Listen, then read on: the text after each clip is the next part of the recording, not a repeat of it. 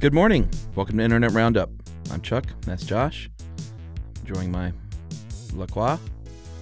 Josh is drinking a mysterious yellow beverage. A urine-y colored drink. What is that? Why is it in a cup? That's unusual. I didn't want to buzz market anyone. So you poured it in a Staples cup? I peed into that cup. What cup? Oh, man. Oh, well. So welcome to Internet Roundup, the ad-free edition. Yeah, right. We do stuff you should know during the week, and on Saturday nights, we come in here to record Internet Roundup. Yep. All for you guys and ladies. All right. So what are we doing today? Well, Chuck, we're talking cocaine. Yeah, the cocaine. I didn't know that human mules were still quite as... I thought that was more of like an 80s thing. Apparently, not only are they still doing it, they've gotten way better at it. Yeah. Because the only time you heard about it in the 80s was when like somebody swallowed a condom full of Coke and it erupted. Right. And they died. Sure. Or were like, I'm wasted. Right.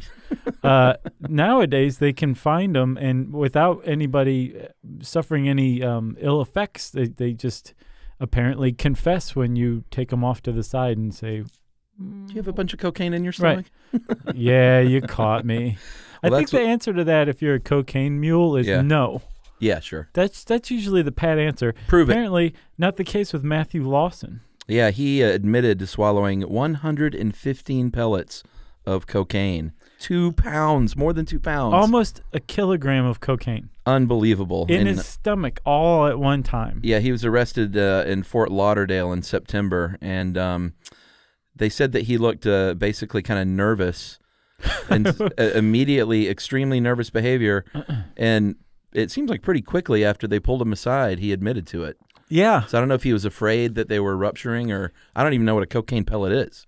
Yeah, no, I think it's it's a pellet of cocaine. Yeah, but it's wrapped in something, right? Sure, it is. And he apparently wasn't in any kind of danger because he passed them over the next 5 days. Yeah. They were kind enough not to open them up and remove them. They just gave let him a room with a toilet. Poop them out, yeah. Yeah. A toilet with like a colander or something in it. Sure.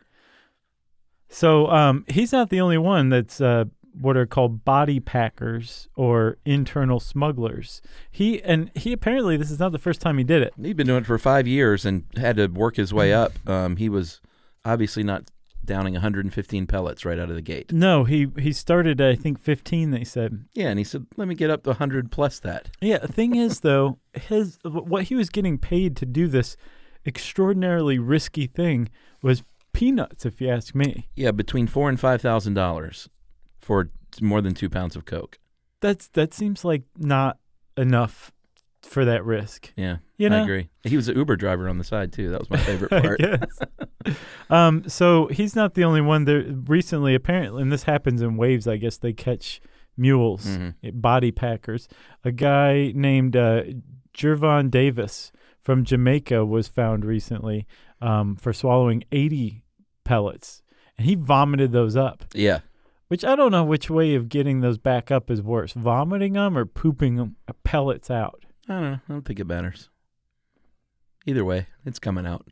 And then a lady named Regis Walker treated herself to some honey-coated cocaine pellets that she smuggled. Yeah, and she learned that by watching TV. Yeah. From a show called The Mule on Netflix. Yep. So Netflix rides again. Yeah. So that's story one. Cocaine mules are alive and well. Okay, Chuck, so for the next story, we go over to something called the Useless Web. Yeah, boy, is this useless. I love this website, though. So you go to theuselessweb.com, and on it, it's just a page that says, take me to a useless website, and then you click please. Yeah. And in a new tab, it opens up all sorts of different, it's all subjective, but pretty much useless websites. Yeah. One of my favorites that it's taken me to a couple of times is this website called staggeringbeauty.com.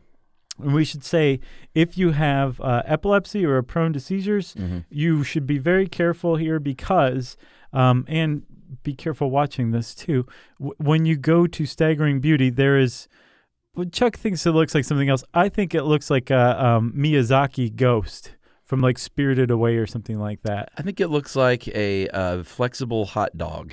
Okay. Or the thing they invented for the 96 Olympics, those air dancing things. Was that invented for the 96 Olympics? Uh-huh. Wow. And when you shake this thing vigorously and get it going, really, it does that, which is pretty awesome. And that's about all it does. But the Useless Web, the whole reason we mentioned this is the Useless Web is a really great website that you can just spend hours doing all sorts of neat stuff with. Yeah, some might argue that much of the web is useless. Yeah, well, the Useless Web They've really puts that front and condensed it center. down. Yeah, for sure. You got anything else? No, that's all I got. Alrighty. Well, thanks for watching this Saturday night, and we'll see you next Saturday night on Internet Roundup.